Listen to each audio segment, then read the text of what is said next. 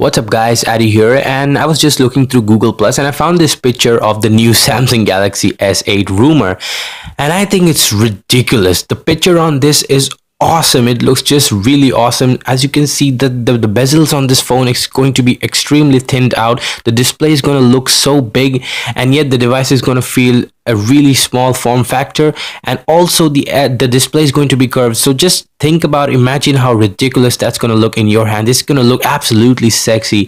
The display is going to be awesome, and speaking of the display, it's going to be a quad HD display, and it's going to be a 5.7-inch display, so a pretty big display.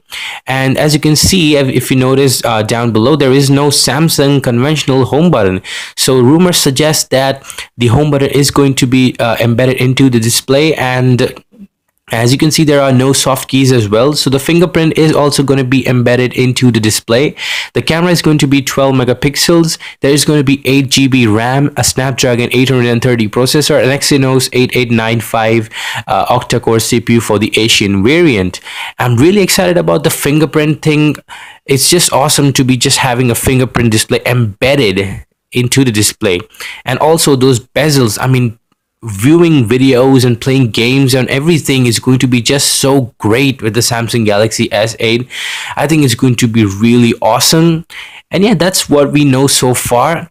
So yeah, I just wanted to make a quick video of what I know yet. So yeah, if you like this video, give it a thumbs up. In the comments down below, let me know what you think the Samsung Galaxy S8 rumor makes you feel, or does it make you feel excited for March? What the rumor suggests when it's going to release is they're probably saying it's going to be March.